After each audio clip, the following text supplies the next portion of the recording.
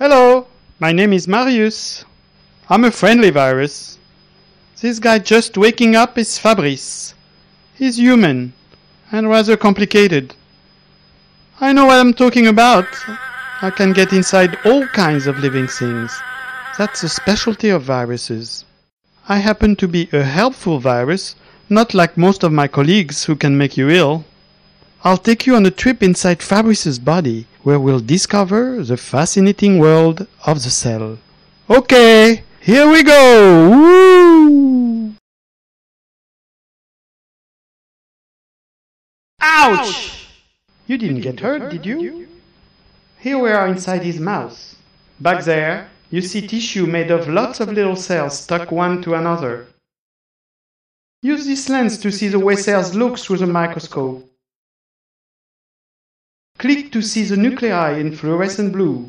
That's where I'm taking you, to the nucleus, the very heart of the cell. Ready to go? Then click on me.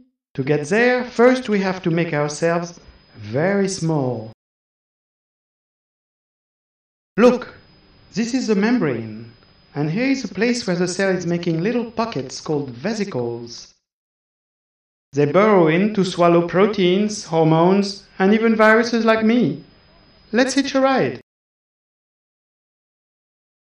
Isn't this beautiful?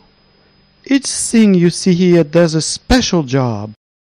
Oh, watch out behind you! Here comes a big mitochondria! Oops, that was a close call. Mitochondria are like miniature power plants.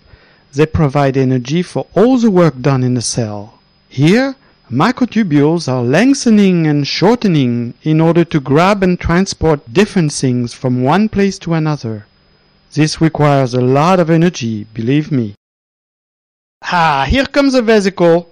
Ah, this one smells really bad. It's filled with garbage the cell doesn't need anymore. Look, the vesicle is going to empty itself into a lysosome, sort of a trash can of the cell.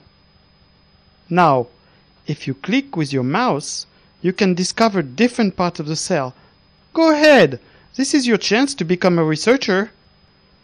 Once you have finished your explorations, you can click on me to continue the trip.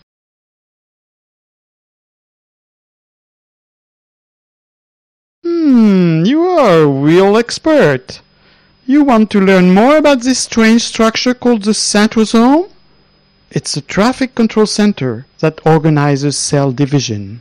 Here you can see a three-dimensional model. The two cylinders in the middle are centrioles. And these long rods, you have seen them before, the microtubules.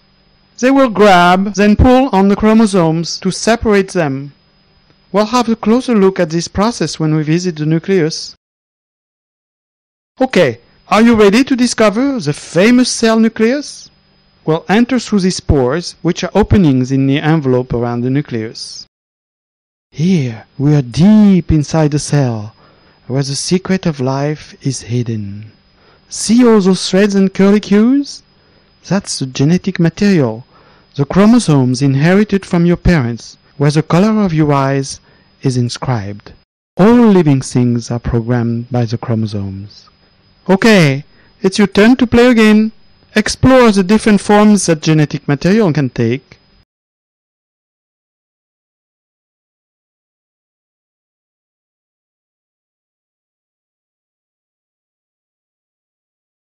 The chromosomes become visible when DNA strands are compressed in preparation for cell division. Here, 2 copies of each chromosome line up. Then, microtubules pull them apart so that each daughter cell inherits identical genetic material.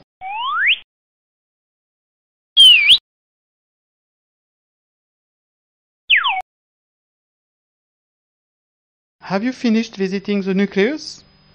Hey, what's that? What's happening? What's going on? Hey, Fabrice! I'm going! Stop it! Ooh! I'm over here! You! Over here! Don't you see me? Look at me! I'm over here! Ooh! Come here! Too bad. We were thrown out of the cell. I still have lots of things to show you. Oh well, we'll have to save them for another time.